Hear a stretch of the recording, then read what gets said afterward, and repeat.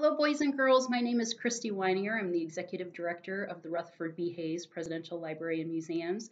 And although we can't be together on the grounds today at Spiegel Grove playing our usual egg games, I am excited to read you this book called The White House Easter Egg Roll, which talks about how the White House Easter Egg Roll tradition got started and how presidents and first ladies throughout time have hosted it.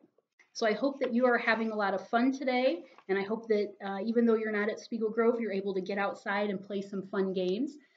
Here's some children here. I love these illustrations. They're having a good time running around. And if you've been to the grounds of Spiegel Grove before, even if you haven't, the grounds are the home to Rutherford and Lucy Hayes. They were the 19th President and First Lady of the United States. And they were the ones who hosted the very first Easter egg roll at the White House. And that was because children were playing on the grounds of the Capitol building, our United States Capitol. They were playing egg games there at Easter time, but they were leaving a huge mess. I'm sure none of you leave a huge mess behind when you play games. But here's what the story says. The children always enjoyed themselves very much on Capitol Hill, but they also left a terrible mess behind every year. Tired of cleaning up after them, Congress finally outlawed egg rolling on the grounds, and the news came as a sad shock to the children. So this is the children being told that they can't play on the grounds of Capitol Hill anymore, that they can't do their egg games there. Well, the next year, Rutherford B. Hayes was President of the United States. And it says President Hayes came to the rescue when he invited the youngsters to come and roll their eggs at the White House. About 200 children quickly accepted his offer and made themselves quite at home on the South Lawn. The annual White House Easter egg roll had officially begun. And this is Rutherford Hayes right here, welcoming all the children to the grounds of the White House that year to play their Easter games. Well, the presidents after Hayes thought that this was such a wonderful tradition that they decided to continue it. And Grover Cleveland actually started inviting the children to come inside the White House.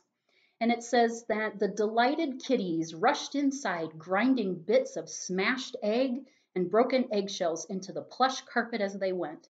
But the jolly president either didn't notice or didn't care, for he continued to hold these indoor receptions every year. So this is Grover Cleveland, the jolly president, apparently, welcoming the children inside the White House.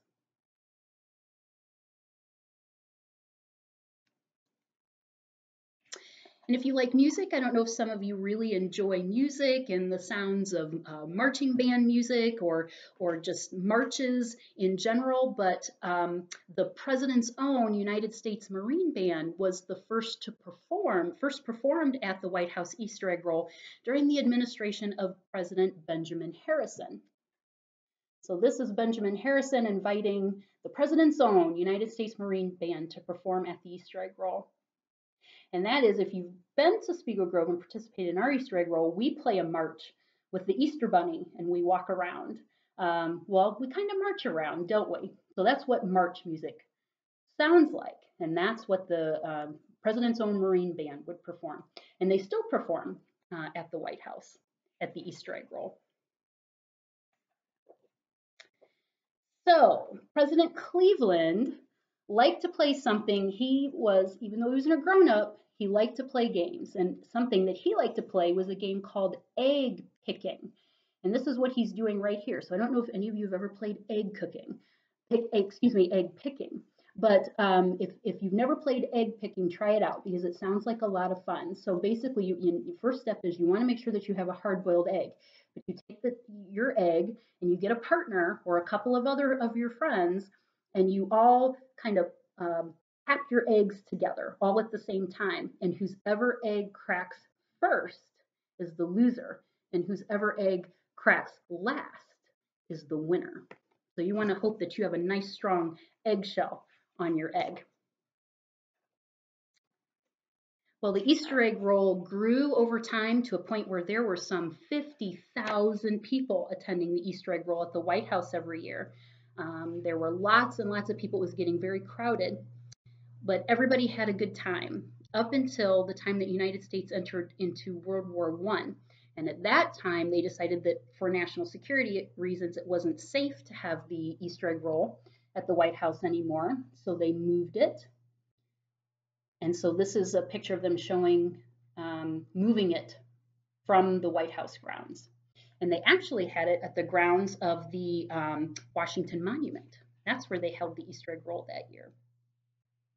Well, the following year, the United States is fully engaged in World War I, and people were worried about there being enough eggs. It was very important. They wanted to contribute eggs to the war effort. And so, in order to save some 60 million eggs in the United States and save those eggs for the war effort to give to the soldiers, everybody in the United States that year decided to have an eggless Easter, which meant that nobody dyed eggs for Easter. Nobody had egg salad after Easter. And so because there were no eggs to be had, there was no White House Easter egg roll. So this is showing how there were only sheep, it said, only livestock on the grounds of the White House that year, not children playing Easter games. So when President and First Lady Obama hosted their Easter egg roll, some of you might be familiar with First Lady Michelle Obama's cause to get children to become more active, and it was called her Let's Move campaign. And so their White House Easter egg roll featured lots of activities that kids could do, lots of ways that they could run around and play on the grounds. And this is a picture of President Obama. He even played basketball with some children on the grounds of the White House lawn that day of the Easter egg roll games. So it says President Barack Obama and First Lady Michelle Obama hosted the White House Easter egg roll for 8 years. And they used the event to stress the importance of a healthy, active lifestyle. As part of her Let's Move campaign, Mrs. Obama used fresh fruits and vegetables harvested from the White House kitchen garden to create a kids' kitchen where chefs showed children how to make tasty, nutritious snacks. So do some of you like to cook? I hope some of you like to cook because it's a fun and satisfying and a delicious thing to do. When President Donald Trump and First Lady Melania Trump first welcomed children to the South Lawn in 2017 to participate in their annual White House Easter egg roll, the President and First Lady together with their son Barron kicked things off at 7:30 a.m. and the festivities continued until 7 p.m. that night, so that is a full day of activities. President and Mrs. Trump each blew a whistle to signal the start of the first Easter egg roll race, and the president's own grandchildren enthusiastically took part in the historic moment. Later on, the First Lady read aloud from children's books while seated in a specially built reading nook just outside the Oval Office. So here is a picture of the most recent White House Easter egg roll. So we have traveled through time a little bit today to learn about how White House Easter egg roll events have taken place throughout the years. And I hope to see you next year at our Easter egg roll event at Spiegel Grove. In the meantime, take care.